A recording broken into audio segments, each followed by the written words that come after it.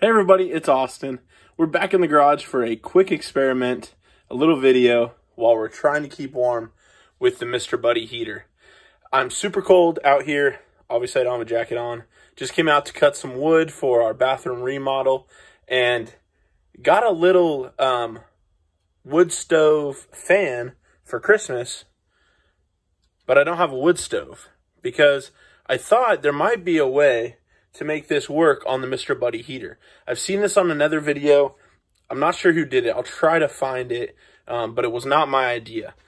But what we're going to do is see if we can make this little fan here, this thermo fan, work by sitting on top of the Buddy heater. And I was trying to do this earlier, and I was able to accomplish it by sliding on here sideways, but then the fan blades would hit the top of the grate, and it wasn't super stable.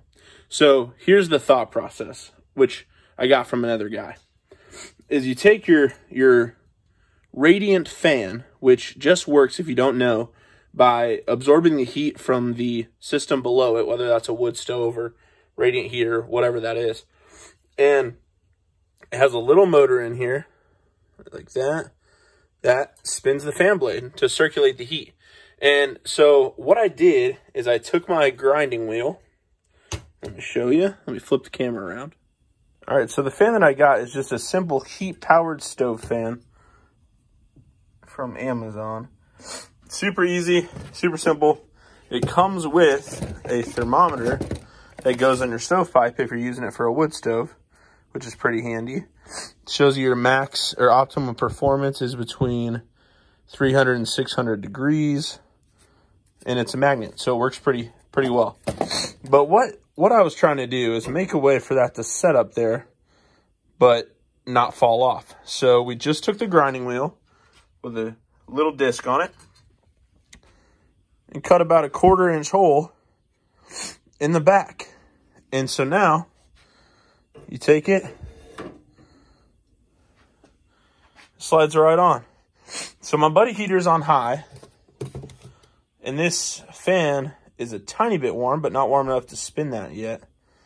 And we're just going to sit here real time and see what it takes to get that little fan to move. And it does help. Oh, wait, here we go. It's been 15 seconds so far. It collects a lot of heat right above that Buddy fan, or Buddy heater. And that's why we use this when we're camping sometimes, because it's meant to use indoors, but it doesn't circulate. It just goes up. There's a ton of heat right above it. You know, you can probably feel that right there. It's really warm. But over here, it's just slightly warm. So we're at 45 seconds for that being on there right now. I'm just going to give her a little nudge. What is that hitting?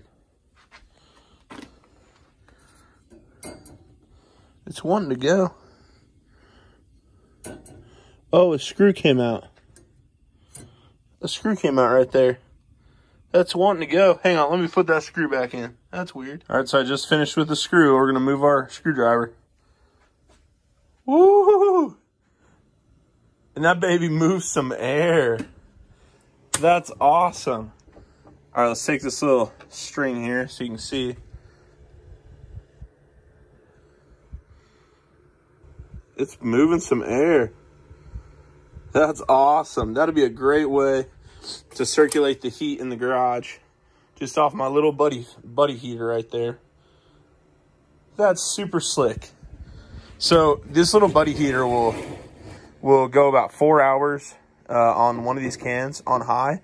And then we hook it up, my wife and I hook it up to our 25-gallon or 20-pound barbecue propane heater, and that'll last it for a really long time, overnight, over a few nights for sure.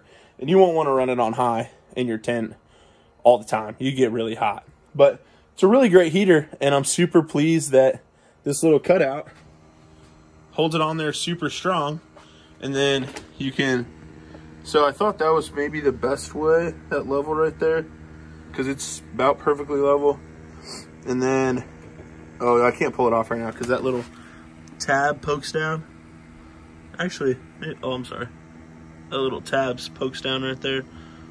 I might be able to slide it up, but it can also slide up to this top rung right there and set a little bit higher, a little bit different angle. So, shoot, that's pretty slick.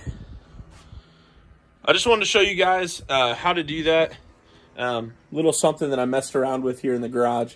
I did get from somebody else, but pretty neat option. I'll put the heater buddies in my camping Amazon list down below, and I'll put this little fan in the camping list of my Amazon affiliate link as well. I'm supposed to maybe get a few cents if you guys order one of these things. I haven't seen anything, so it's just there for a concise store to look for the stuff you see in the videos. Hope you all have a good one. You're staying warm, and we'll see you on the next one. Bye.